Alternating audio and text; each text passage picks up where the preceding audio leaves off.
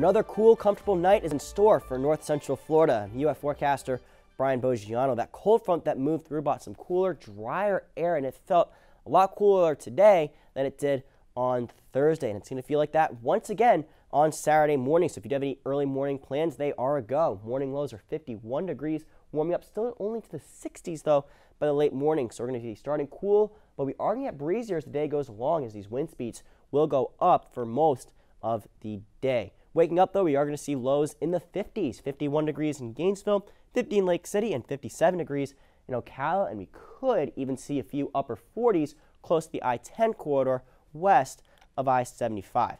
The afternoon, though, the breeze is really going to kick up. We are going to see winds 20 to 30 miles an hour along the coast, closer to 20 miles an hour inland with highs at 73 in Gainesville, 71 in Lake City, and 76 degrees, a little bit warmer there in Ocala. This is all because that cold front that moved through has dipped down our temperatures and has made it feel like fall. So after a warm week, we are finally starting to feel like fall once again. It's going to be breezy and cool as high pressure will build offshore, and this is going to bring a very heavy onshore flow to some places along the first coast.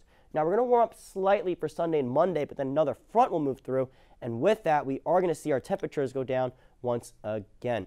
Now we are going to see that I'm going to track that front moving through the center part of the country on Sunday. We're going to see it move through the southeast, and then it's going to get closer to north central Florida during the day on Monday. We could see a couple showers as it moves through closer to the afternoon, but it will move through, and drier, cooler air will once again move in to north central Florida, making the first half of the week pleasant once again. So once again, slight chance for some showers on Monday as that front moves through, but notice by Wednesday we could see morning lows once again in the 40s.